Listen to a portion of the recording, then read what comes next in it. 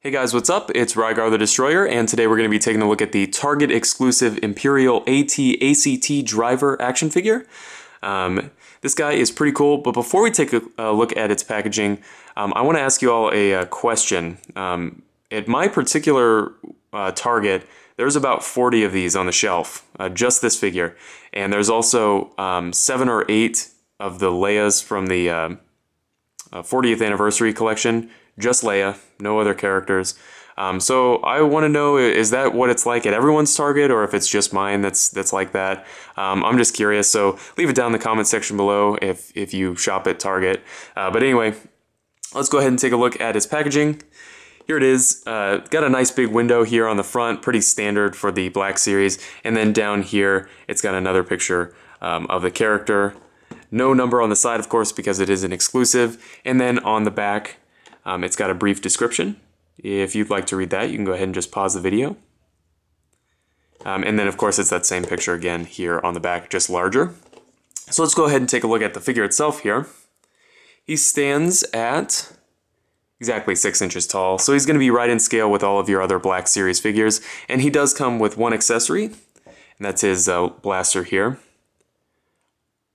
Pretty nice sculpt work on there. Lots of detail, and there's only a little bit of paint work, just a little bit of silver right there. Other than that, it's just black molded plastic, but it does look fine, so I'm okay with it. As far as the figure itself goes, it's pretty good.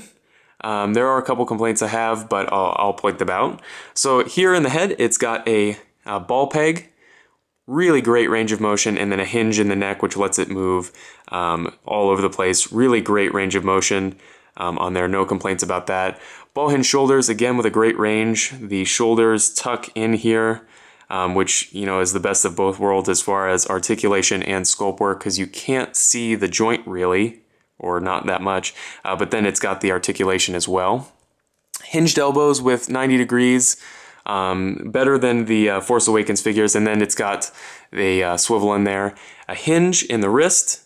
On this side, it runs through the hand horizontally, and then on this side it runs through vertically. In the torso here, he's got a double ball peg with a really nice range of motion.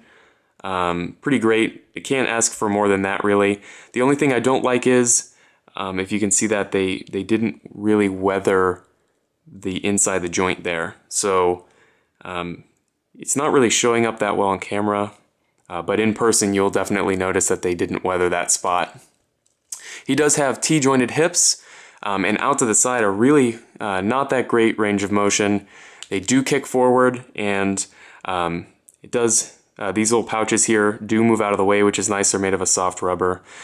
He does have a thigh swivel, double jointed knees with great range, hinged ankles, and then of course an ankle rocker. So overall, aside from the small paint mess up there and the poor articulation there at the hips, a really nice figure, definitely worth tracking down. Those two problems are not worth skipping this figure over.